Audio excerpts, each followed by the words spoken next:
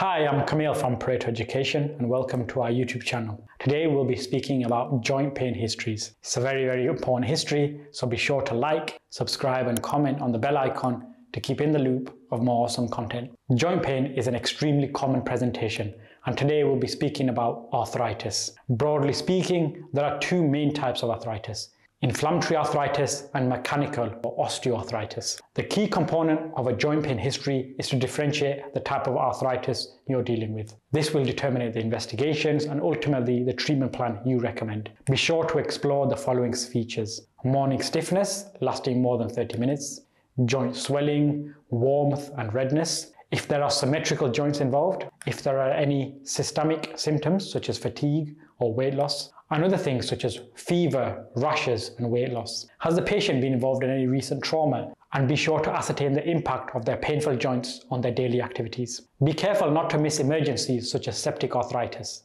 As part of your history, you should inquire about any rapidly worsening pain, significant joint swelling and fever and rigors. Septic arthritis is actually an emergency and these patients need immediate referral to hospital. If you think you're dealing with an inflammatory arthritis, such as rheumatoid, you might decide to order investigations such as blood tests. These may include an ESR check, CRP, and also autoantibodies like rheumatoid factor.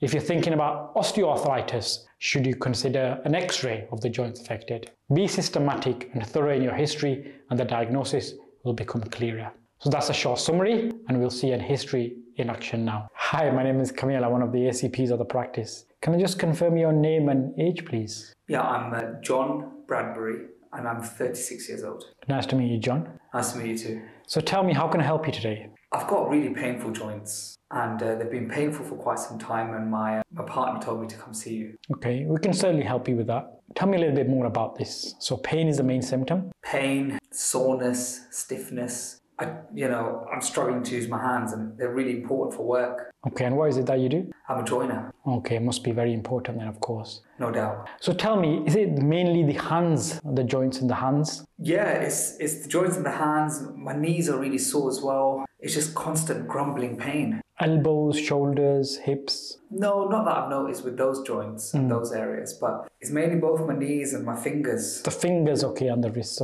And when you say pain, does it stop you from moving them? Is it worse on movement?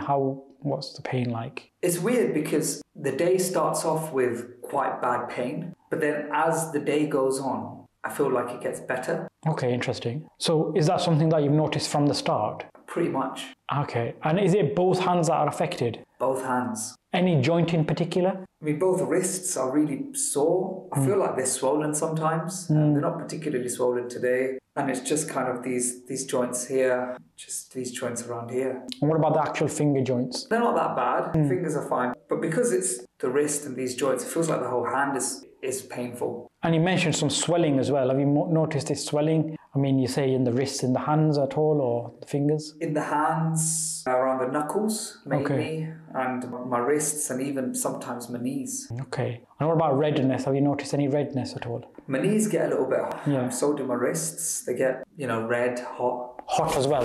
Hot as well, yeah. I wouldn't say burning or boiling hot. I would just say, just a little bit warm. Okay. And is that, again, typically in the mornings? That's right. And during the end of the day, are you able to move around normally? Is there no pain at all, or still a bit of residual pain? I wouldn't say normal. I'd probably say, much better, but definitely not normal. Okay. And was there anything that precipitated this, any event, or was it just gradual in the last couple of months, or how have you noticed it? I think it's just gradual. I mean, I kind of put it down to my job because obviously I'm always drilling, hammering, measuring, and obviously I know about, wear and tear, maybe it's wear and tear, but then I'm not very old, I'm only 36 years, so I just thought I'd come in. Do you wear the personal protective equipment that's offered for your knee pads, gloves, etc.? I mean, I try to. I can't say that I always do, but I try my best to. Yeah. Yeah. Okay. And when you say, the pain, does it stop you actually using your hands? It does, like when I wake up in the morning, my hands, and my fingers and my wrist,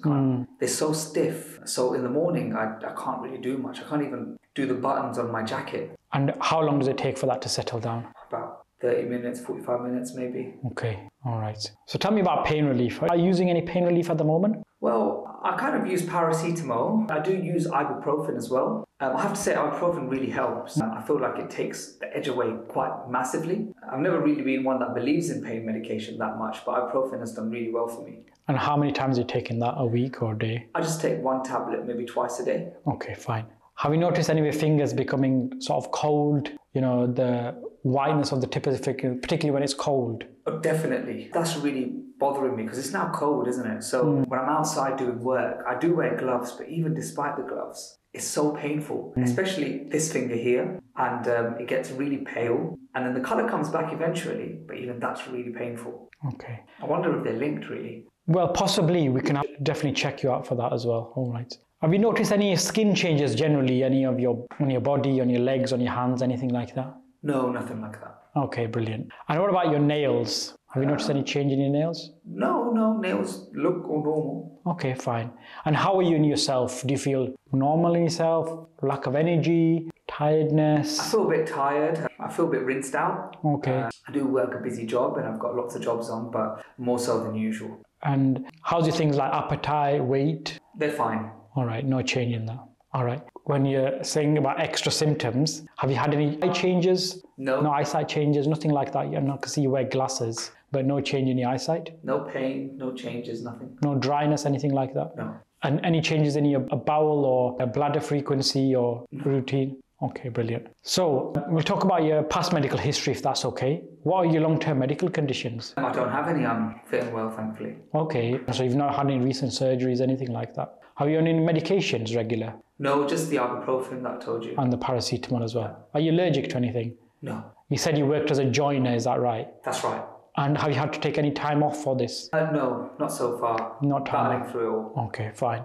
And are you currently a smoker? I'm not a smoker, no. And do you drink any alcohol? I do, but not often. Maybe, half a pint a week, maybe. All right, just, okay. Socially? Socially. Fine. Do you have any conditions that kind of run in the family, any genetic? So, for example, things on your mum's side or your dad's side? Not really. I think mum and dad are quite well, actually. They look after themselves and their health is good. Okay. Any siblings that have any long-term medical conditions? Not really. No. All right, fine. Anything you're worried about in particular?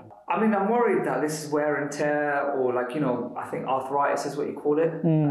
I think I'm quite young and I shouldn't be having pain like this and stiffness, and I wonder what it could be. Right. Have you spoken to anyone else about these worries? I know your wife. As well. Aside from my partner, you're the first, really. Okay. So I'd like to do some tests as well. I would like to examine your hands and your knees as well. But from presenting what you've had these symptoms, especially at this age, I'd like to do some blood tests as well. Okay. What are you going to look for? So just looking for inflammatory conditions. So you're right, thinking along the lines of arthritis. I know you've got a job that does rely on your hands and knees quite often, but still at this age, you wouldn't expect that degree of wear and tear. That's what I thought. So we'll get some blood tests just to see general level of inflammation in the body. And that can give us an indicator about a particular type of arthritis called rheumatoid arthritis. Right, I see. So if you hold your hands out in front, I'd like to examine you because some of those characteristic signs of rheumatoid arthritis when there's certain slight deformities in the fingers as well. Okay. And that's one of the presentations as well. Sure. So I like to do blood tests, I like to examine you,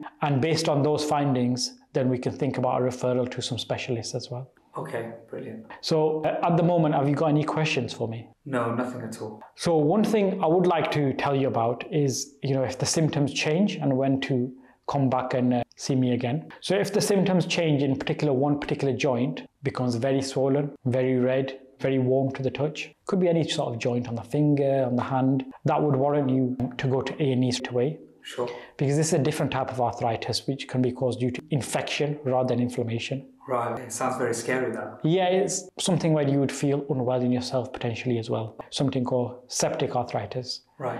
If those symptoms manifest, then you'd probably go to A&E straight away. Okay. So do you have any questions for me apart from that? No, you've been very comprehensive. So okay. We'll just wait for those blood tests and see where we go. Okay, brilliant. Thank you.